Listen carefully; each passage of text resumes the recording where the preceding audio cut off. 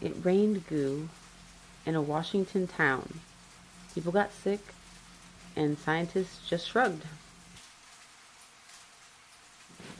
Alright, now get ready, because this one's weird. Okay, so, 1994, Oakville, Washington. Residents have gelatinous blobs rain down on them from the sky. Some residents caught some in jars, and some residents caught flu-like symptoms, but no tests were able to provide any answers.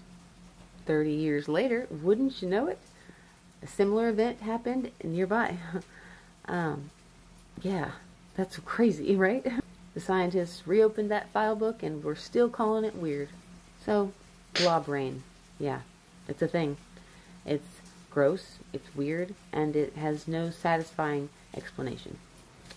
If you found that interesting at all, please drop a like, follow for more interesting and crazy weird stories. Later.